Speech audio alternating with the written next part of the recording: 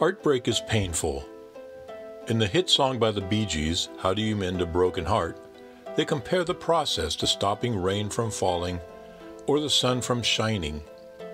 Whether your heartbreak is caused by unrequited love or a failed relationship, there is that pain of shattered dreams and expectations. Heartbreak is caused by a loss or a longing for someone dear to your heart, or, as is often the case, holding on to your idea, the story you have told yourself about that relationship or person, which proved to be false. Letting go of your own untruths can be very hurtful, but ultimately healthy and necessary. And although life might feel hopeless and empty at that moment, mending your broken heart can be just a little simpler than the Bee Gees described. It's important to allow yourself to feel. Normally, our first instinct is to rationalize or push away uncomfortable feelings. We try to think our way out of these painful periods in our lives. Although it might seem easier to distract yourself by going on a spending spree or getting lost in your work, feeling the pain is part of the healing process. We've all heard the famous Carl Jung quote that what we resist persists. Thoughts and feelings that we push away have a tendency to become more intrusive, more frequent, and more oppressive. That's because your body is trying to alert you that something important is needing your attention, and you can no longer continue the way you have been. Your job is to do a deeper investigation in order to ultimately learn from this experience and move in a more meaningful life direction. By allowing yourself to feel the unpleasant emotions, you are actually freeing yourself from them in the long run. You are refusing to give them power over your life. Realize that these feelings and thoughts are productive. They are a means. There's a difference between going through the grief and wallowing in self-pity. You are not a victim. You are a warrior that is battling through the pain in order to learn from this experience and become a greater version of you. Next, realize that you are not your feelings. They don't define you. They are temporary. Your feelings are not the truth. Once you move past this pain, which can be blinding, you'll see that this loss is actually a gain. There is nothing purposeless in the universe. This experience too has purpose and meaning. Try to realize this potential. Don't let your negative thoughts and feelings spiral out of control, where you feel like you're drowning. When that happens, often people tend to engage in self-destructive behavior, which, needless to say, sends them in the wrong direction.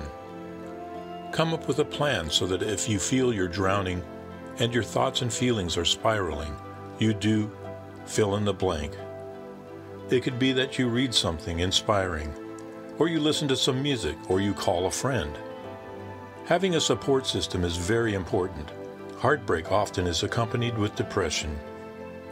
Among other things, depression has a way of making us feel that no one loves us and we're alone. Most of the time, there is no evidence to support what your depression is telling you. It's just depression lying to you and trying to drown you. Don't let it. Reach out to others who are able to be non-judgmental and supportive. If you don't have such people in your life, find them. Saying that you need help can be terrifying. For some, it means admitting your weakness, and some cultures don't encourage talking about feelings. However, shame, silence, and loneliness are the true killers. A supportive, encouraging environment is a lifesaver. Next, change the story that you tell yourself. The story changed once you broke up, and you can play a big part in changing the story for the better. A better story isn't pitiful.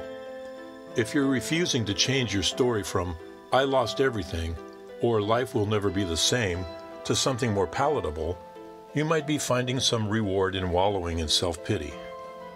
Your perception shapes your reality. When a relationship ends, you grieve. You may not be able to see the positives in the situation right away. However, eventually, in healthy grieving, you begin to alter the story to focus on the positives. Your life can be improved vastly if you change your perception of the situation. Change the story you tell yourself. You are not a victim. Your experience is purposeful. Your life has meaning and purpose. You are important. This moment is given to you by the universe in order to grow, become better, build better relationships and meaningful connections with others. Wayne Dyer identifies realizing the gifts hidden in suffering as one of the most important factors in becoming enlightened. Numerous teachings tell us that by changing our thoughts, we change our lives. Kabbalah tells us that nothing is more whole than a broken heart. That's because your pain can propel you to make the necessary improvements, making it a blessing. All suffering has a clear goal. The only question is how, by doing the work to use suffering purposefully. The trick is not to get stuck. When you go through a painful situation, often your brain wants to engage in familiar behavioral and thinking patterns that maintain the status quo. You want a quick fix where relief is readily available. You may not want to do the work, dig deeper, and connect with others. Instead, you may look for coping strategies that are readily accessible and which you have utilized in the past. Our neural pathways like this familiarity and run on these templates, which are often destructive.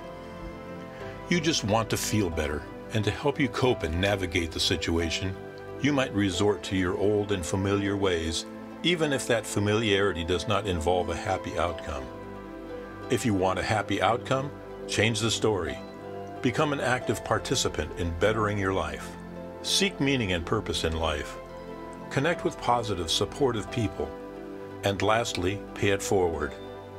When you engage in acts of kindness and make others feel good, you also boost your own happiness. Doing something nice is also a powerful way to halt a negativity loop. Losing is hard. Be kind to yourself and others. If you're willing to do the work and move forward in a positive direction, soon you'll see that your loss is actually a gain.